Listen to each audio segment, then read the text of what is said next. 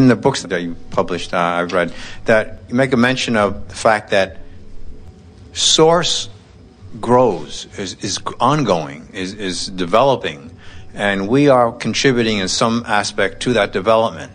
You are part of source, and you are a leading edge factor in the expansion. Yeah, that was rather startling to read that. But how else can you approach it? In other words, many humans we know think that source is complete and perfect, and that man is imperfect and trying to catch up with perfection.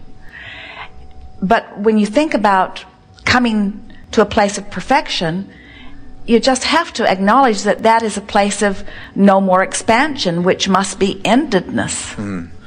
Where instead, you are the leading edge of that source energy. Out here in the more risky contrast, coming to new preferences, developing new desires, which source is then answering.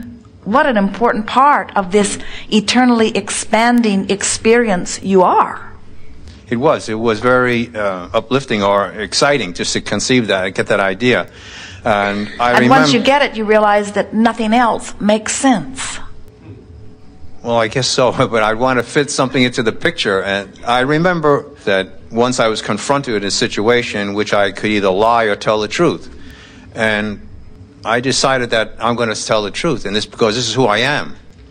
And this is what I represent, and if you don't like it, it's too bad. But the experience was one of empowerment. When I did, I felt whole about myself and who I was, and that this is who I am.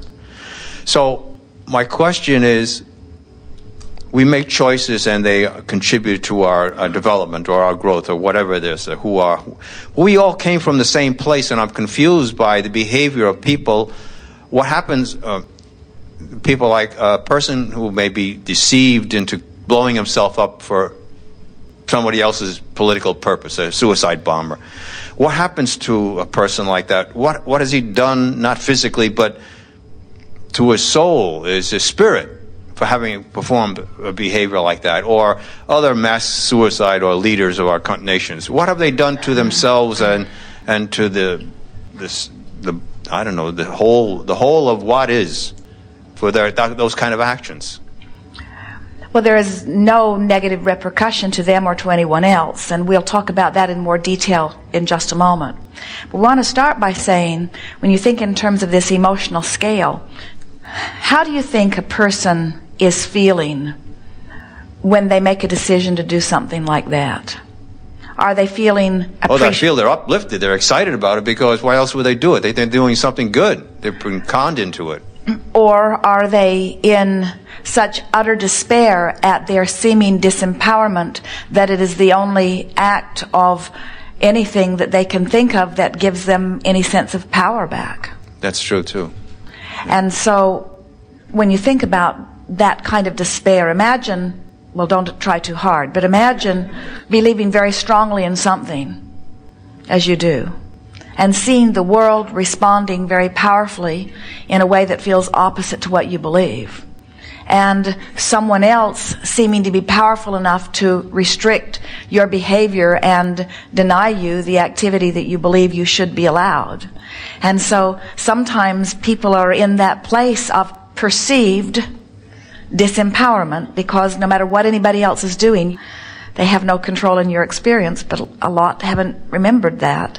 And so the only way to relief that they can find is removing themselves from this physical experience. And what happens to them when they do that, or when anyone makes their transition into non-physical, is in one fell swoop they leave behind all resistance, and they refocus into the energy. In other words, that's the quantum leap that you keep looking for, from despair all the way into pure positive energy. That happens in the moment. And they don't look back at this experience with regret. The closest thing to regret that you might feel that they are feeling is a humorous acknowledgement of how it went down. There's no diminution of themselves or their wholeness. they've done something that's a violation of their basic integrity or whoever they are. Well, man has made that rule in his attempt to control the behavior. And we'll tell you how that unfolded. So here you are, an ornery rascal who wants to live your own life, let's say.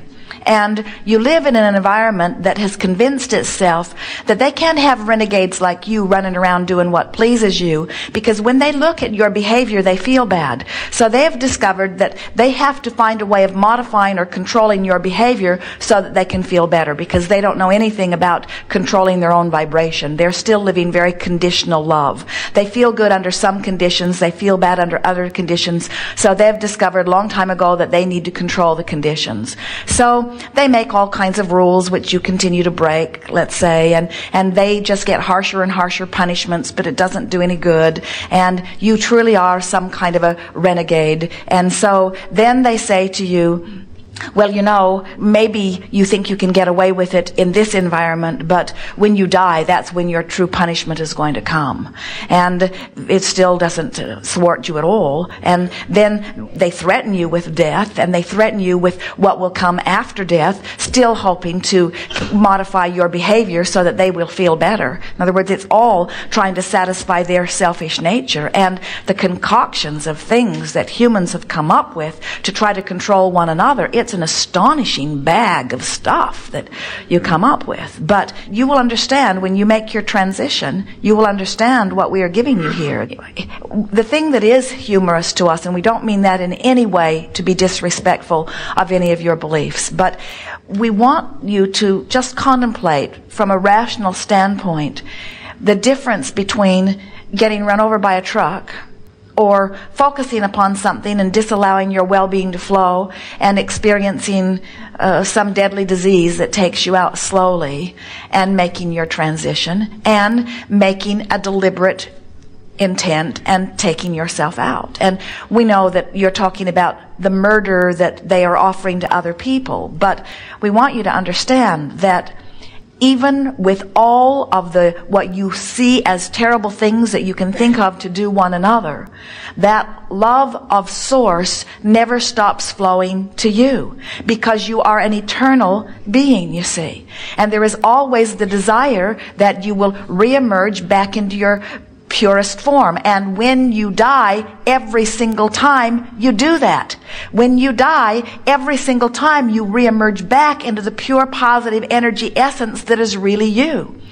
Then when you come forth into your physical body, yes, you can make choices that can cause you to separate or disconnect, too strong of word, from that energy that is really you. But the suffering that happens while you're doing that is the length and breadth and depth of that suffering. There is no punishment for what you have already done to yourself. In other words, that's like saying, I'm perfect pure energy. I eagerly go forth into non-physical. I get confused. I bang around. I focus on things that cause me to diminish my connection to source energy. I feel awful. In my awfulness, I do awful things to others, which is the only time anybody does anything awful to anybody else, is when they're diminished from their connection with source.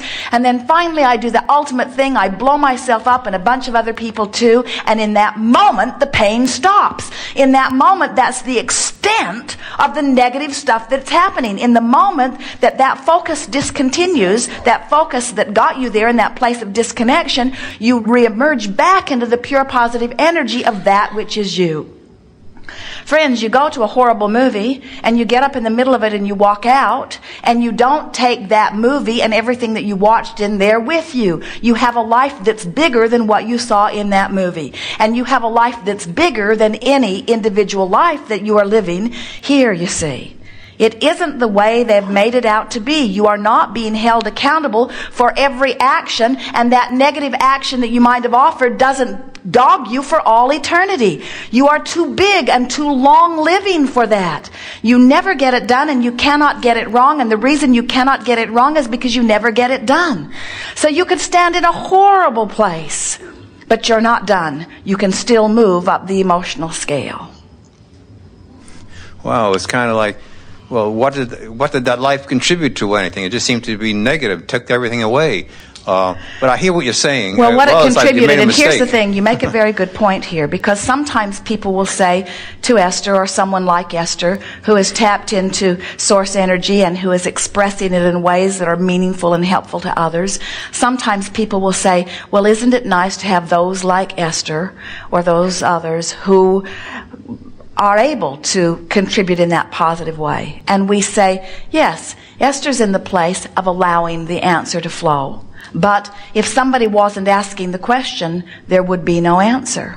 In other words, the process is someone has to have lived something that makes them ask. And part of that stuff that you and others, not so much you, but what you're observing in others want to condemn, that action, that behavior, that wrong thinking that you would like to condemn or eliminate from the planet, that's that contrast that is causing the question. That's that contrast that puts the eternalness in eternity. That's a huge contribution. That's why it's leading edge.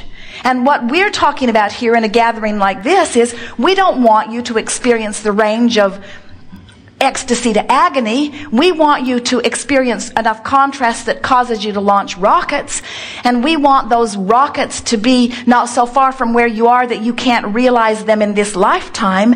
But even if you are unable to realize the personal benefit of your own asking, you have still contributed massively. And that's what we meant earlier when we said future generations. Those people that are dying and suffering in the Middle East and elsewhere today. Those mothers whose hearts are crying out are launching rockets of desire that Source is hearing and answering. And the world is becoming a better place as a result of their pain. But we're wanting you to understand the world can become a better place without the pain. You all are the ones that are choosing the extreme space between who you are and who you are allowing yourself to be. And that hell that they promise you is only lived right here on earth. It is your own denial of your connection with Source. So what you just said, it doesn't have to be this way. In other words, we don't have to have this kind of pain. You do not. You do not. But you cannot ask them to all figure it out before you allow a ceasing of your pain. You've got to allow a ceasing of your pain regardless of what the others are doing, because there will always be those who are still trying to figure it out. Esther has been watching her little granddaughter, and Esther has this inclination to want to get out there ahead of her and buffer anything that could possibly hurt her. And Kate's mother, Tracy, Esther's daughter, wants to do it too, but is wise enough to hold back because she knows that Kate's going to have to bump herself up a little bit before she makes her own decisions about what she's wanting to do. In other words, you have to have your own personal experience. Words really do not teach. It's odd we offer so many, isn't it? Words do not teach. It's life experience that teaches, and life experience then coupled with verbal explanation can sometimes be very meaningful. But Kate's gonna bump her head, and she's gonna cut her finger, and she's gonna break a bone, and she's gonna get her feelings hurt, and she's gonna feel good, and she's gonna feel bad, and through it all, she's gonna find her way. And that's as it always should be. And hopefully, she will have role models close to her that are rooting for her well-being and expecting the best and giving examples of well-being so that her well-being will be more predominantly activated. But she has her own guidance system within her, you see. Well, come down to it, it doesn't have to be this way. In other words, that's the kind I'm looking at it. We make the choices to do this. Here's the thing. Teaching us faster. You've got to look into the world as we do and see it in its broadest scope. And we're talking about the world as it pulses today, your time-space reality.